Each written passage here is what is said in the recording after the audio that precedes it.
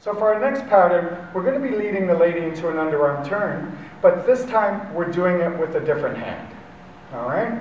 So we do our basic steps, which is 1, 2, 3. Now I want the lady to step across, but this time I'm leading her with my right hand and I'm leading her left hand. So she steps across, I draw a halo over her head, and we come back to center. I'm going to do this from a different angle so you can see here, and we'll take it here. We're stepping 1, 2, 3. Now, I want to be able to draw her hand onto the left side of my shoulder. As I draw my hand, the lady's inclination is to always step where the junction of the underarm turn is, or where the hand connection is. So she steps, and we come back to center. We'll do it from a different angle. Okay?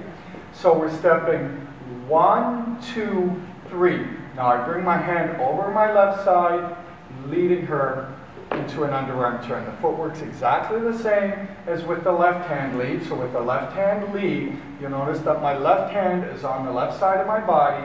When I'm stepping 5, 6, 7. Here, I bring my right hand into 5, 6, 7.